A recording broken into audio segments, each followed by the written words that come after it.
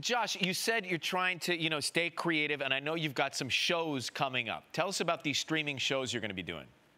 Yeah, so when the new normal for all of us that are in the performing arts started to happen, we realized that we would need to get creative, as you guys are, as everybody else is, and so we started to do these live shows, live stream concerts, and we didn't know, because it's hard for me. If I don't hear applause, I especially think that nobody cares, nobody's listening. So it was amazing when we did the first one in June to just get the response on Twitter and Instagram that people were gathering around and they were listening to music and they were watching the performance, and so we decided to do 3 more. And so we're going to do one in October, November, and December. The first one's going to be a Broadway one. The second one's going to be for the release of the new album. And I'll be coming back to sing a song for both of you. And I can't wait for that.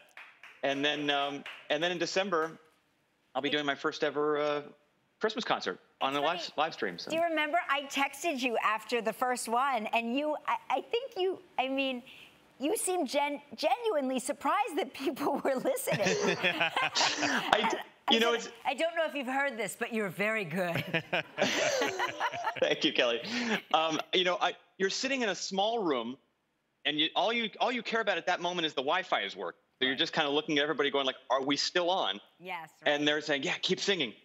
And I sang for 90 minutes straight with like no applause. And then I waved goodbye.